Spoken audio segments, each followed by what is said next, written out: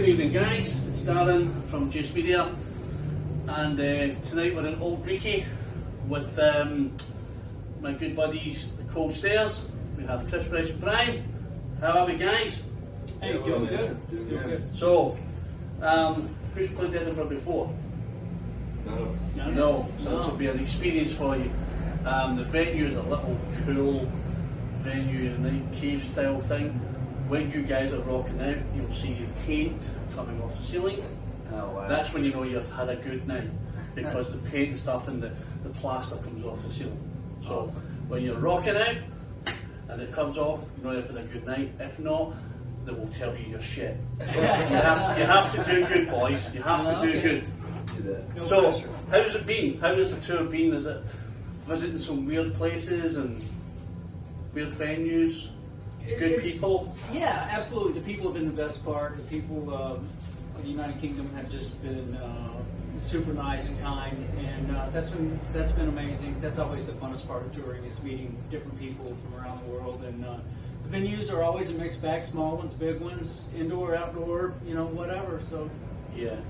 And obviously, Bryce is the new kid on the block. Yep, that's right. 6-month virgin now. How have you fitted into the band? Have you embraced it with the boys? I like to think so, at least. This was, it's been a lot of fun. I've been a fan of the band for years. And so, You have to see that, Bryce. well, sure. But it's the truth, though. I remember years ago they were playing a bar that's right in my backyard almost. And so I walked to the venue to see them for the first time, and I was a fan ever since. And when Chris called me up, said they were kind of looking at a bass player, I didn't really believe it at first. I figured he was wanting to do a side project or something. When he said it was for the Cold Stairs, I was like, all right, let's do it. Let's go. I was all in. Yeah. 100%. Brilliant. Yeah. And what was the dynamic of adding the bass for you guys? You've always been a two-piece. What was the thought train? Was it just another dimension to the sound, or was it just the fact that you wanted to broaden the band? Just to get a little bit closer to the records. I had played bass on the records, and it always had a bass part that was maybe at least sometimes deviating from the guitar. So we just had to modify some stuff live, and we did that for almost 10 years. And we just felt like it was time to have another option there live. Yeah. And it seems to have gone down really well. The album, Heavy Shoes, is just an incredible piece of work. oh, thank you. It's an incredible piece of work. I've been listening to it all day. I've been driving, because I've come from Glasgow, and you've got a unique sound. What's your favorite song? Do you know what? I don't have a favourite song, if I'm being honest, because for me, I've only just got into you guys. In the last probably 2, 3, 4 weeks. Oh, okay, cool. I'm a Cold Stairs virgin, and I say that in the best possible taste, people. And tonight will break my duck. So tomorrow I'll be raving about these guys. I'll be wearing their T-shirt, and I'll be promoting the hell out of them. But I'm just looking forward to the show. As I say, when I was driving through, I like my music loud in the car, and I'm like, wow, I bet this is going to be awesome when you're up close tonight. We hope so. Yeah, I'm really looking forward to it. So what's next for you guys? When does the tour here finish? July 2nd. So next week, what's the plan? Back home, chill, or are you back in the studio? What's the? We have a new album recorded and finished, so we'll go back home and for a few days, and then we'll head back out again. A couple of dates in the States, a little Texas run, and then some stuff up on the East Coast. Not too long after that, back to Greece and Turkey for the Keeping the Blues Alive cruise with Bonamassa and a bunch of other great bands. Yeah. So a busy year. Yeah, Joe's a admirer of you guys, isn't he? He's a bit of a fan. He's helped us a lot. Yeah. It's great to have someone's stamp of approval of that caliber. But I think for you guys, you have your own forum, you have your own unique sound. You know, yes, it is nice to have someone, you know, kind of endorse you guys and kind of take you on his wing. But I think the years of hard work for you guys, you two have paid off. You know, I really truly believe that. I think so. I think to the point of Joe's digging us or whatever, you know, I think we haven't been to the level of a band like, let's say, Royal Blood or the Black Keys. You know, we had some moderate success, but I think some validation came from a lot of the people that we admired. Really took a liking to the band, you know, and really said they liked the records. And you know, so we had fans at a show the other night. We didn't have a big crowd. We had a great show and had great fans, and they were all apologizing that more people weren't there. So I think the people that have been advocates for the band and fans of the band that have helped, you know, try to help us, it's been a validation to keep going, keep working. Yeah. Absolutely. I think you're right.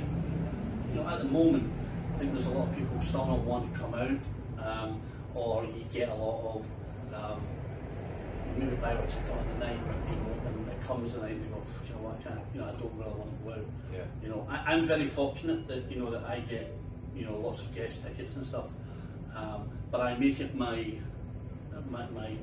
passion that when I come, I always buy merch, or, you know, I've got a new Jeep and it's got CarPlay in it. So there's no CD player. Yeah. So I say to guys, don't give me CDs because I can't play them in my car. Yeah. You know, but I always buy merch, T-shirts or a hat or something because, you know, you guys are travelling up and down the country, all over Europe, all over the world, and you know, it's not, you don't play for free. You know, so it's always good to give something back to keep you guys rocking. To get this new album out, do we have a title for the album? Do we have, how many tracks is it? That's a funny question that you asked. That I think we recorded 15, and that was the initial set. We're in discussions with the record label, Mascot Records is our label, and deciding if we were going to do 12 or 15, and then also exactly when it might be released. So yeah, we'll see. You know, they've got a plan, I'm sure, for it. And our thing is now, I think with digital, most people consuming the music digital, why not give them as many songs to listen to as you can? You know, we're advocates and lovers of going in the studio and making records, so it gives us another excuse to go in a couple months and make another record if we put it out now. Yeah. You know, so we'll see how it plays out. And your preference would be 15 because you want to give your fans as much of you as possible. As the songwriter in the band, songs are like movies. You know, it's easier to be in the moment of the movie and think about the movie and have the feeling of that movie the day after, the week after. When you're 6 months after, it feels a little differently. And so to me, I would rather have all 15 songs come out now because those 15 songs were in the moment, how I was feeling as I was writing. Yeah. And they don't necessarily feel the same 6 months later, whether they're on another record or not.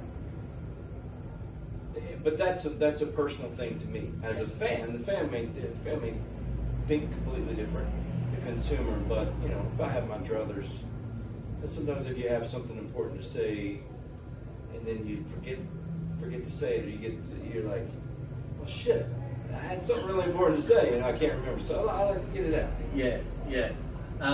I think you're right. I think the fans will, you know, the album will come out and they will, you know, buy the album, and I guess it all depends on you guys decide to tour. You know, so if you put an album out, like you put this album out last year, and people are going, one of the boys are coming. If it's a year's time, you then possibly have another album. Yeah. So people go, I like this album, but it's good to hear the new stuff. Yeah. But I guess that your die-hard fans will always stick with what you've produced at the moment. You know, so you know the latest album, I think, will be everyone's favourite because, like you said, it's in the now. Yeah. You know, when you've done it, and recorded, you've put it out, and people, you know, and I think the songs on it, people will resonate with a lot of the songs because, you know, you guys, you've got to stay current as best you can, but with what you're feeling at that present time comes across to people. I think that's what people will feel when the record comes out, you know, and I guess, and that then comes across in your live performance. Yeah, and the other thing is just we had this tour scheduled for the UK twice and had to cancel it. And I think I personally am a little shell-shocked by the lockdowns and COVID stuff. If I did something in anticipation of, oh, well, we'll do this, and then, because next year we know we'll be back in the UK, well, there's just no guarantees for that. Yeah. And the easiest way for me to reach somebody in their mind, their heart, or whatever else is through a song, and it could reach everybody around the world. So touring is selfishly a fun thing for us to interact with the fans, play the music for the fans. But I think if you're ever prohibited from doing that, the way that you know you can reach them is to continue putting out music. Absolutely. It's like a love letter from a girlfriend that's half the world away. It keeps the connection. So. Absolutely. I think you're absolutely right. I think the love of music, for people to come out to live shows and see you guys doing your thing. And for me personally, this is the best part of my job. Getting to know you guys, getting to know what you're all about, what makes you tick, which part you like, which part you don't like of touring or being a band, making a record or promo stuff, and this for me is a real good connection, because I know that throughout, the coming years, I'll be friends with you guys. I'll be stalking you on Facebook and all that, and I'll be like, hey, remember me? You're sort of like, fucking hell, get this guy away from me. But this is just a chance for me to get up close and personal with, for me, a new rock band that I've discovered, that instantly you feel a connection with. So, I must say thank you so much for bringing out a killer record that kind of really sucked me in, and made me want to come. Because, I get invited to shows 6 times a week, and sometimes I go, I can't be bothered going out tonight, or, and I get pissed off when you don't get invited to a show. You're like, oh, I'm missing the music, And obviously, the other night, I was invited to Barry Manilow. Oh wow! Oh wow! Awesome. That was it was incredible. 72-year-old dude up there. The funny thing was his face wasn't moving, which is quite strange when someone's singing. His face wasn't moving. But it was a fantastic show. And you just kind of think that people, the people who want to come out and watch musicians play their thing. And like I said earlier on, you guys are touring all over the place. Away for your families and stuff like that. But I guess it's a necessity to keep your music alive. Absolutely. Yeah, I guess it is, and I would just want to say thanks. People like you that enjoy the music and come out and support and try to bring other people out. If it weren't for people like that, we wouldn't be able to do what we do. We'd be in my basement. Absolutely. I mean, this video will go to Australia, it'll go to America, it goes to New York, it goes to a few other states, it goes all over Europe. I have some like 58 other outlets that we use. So we'll get you guys spread out there far and wide and get everybody into the cold stairs. Now, the other side, where does the name come from?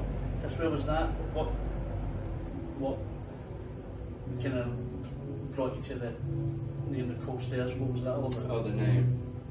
Well, we had a few ridiculous names, and the town that we come from is notorious for having bad band names. And I think twofold, we were both really into the Black Crowes, and they had a song called Stare It Cold, and I had that in the back of my mind. And the first couple of times that we played, we kind of had, we kind of overdid it, like the really short man with the big car. We brought a massive amount of amps just because we were two-piece, and wanted to make sure we sounded like more. And the first time we played, I told Brian afterwards, or the name kind of popped in, and we had the cold stares from the crowd.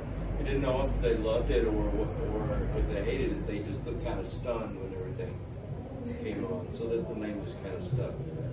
And I think it's done you really well. Yeah. Absolutely. So, listen, I know you guys have got dinner and stuff to get. I really appreciate your time. I just want to welcome you to Bannerman's. I know you're going to have a great show tonight. We'll get some merch, I'll get some pictures and stuff. What I'll do is I'll put the interview on with the review. I do a full review, I do an introduction of the band, I do a song by song set list, and I do your names afterwards in the set list, and then I push it out to outlets all over the world. So, you know, and normally, you know, I get a few thousand hits for each individual band that I put out. So that'll be 4,000, 3,000 other fans who want to read this, you know, American band who have came to Edinburgh, you know, and let the paint and the plaster come off the ceiling. Now, if it doesn't happen tonight, boys, I'll be taking pictures. It doesn't happen. I'll be telling the guys this band is shit. He didn't take the plaster off the ceiling, so you need to play extra hard tonight, extra loud, and give us what we want. We'll do it. Thank you so much. Listen, my absolute pleasure. This is Darren from Jace Media with Chris, Bryce, and Brian from the Cold Stairs. They're getting ready to rock out in Bannerman's tonight. I just want to say thanks for your time and take it easy, guys. Have a great show. Thank you. Thank you. Brilliant, boys. Thank you. Thank Thank you. you, Darren. Listen, my pleasure. I just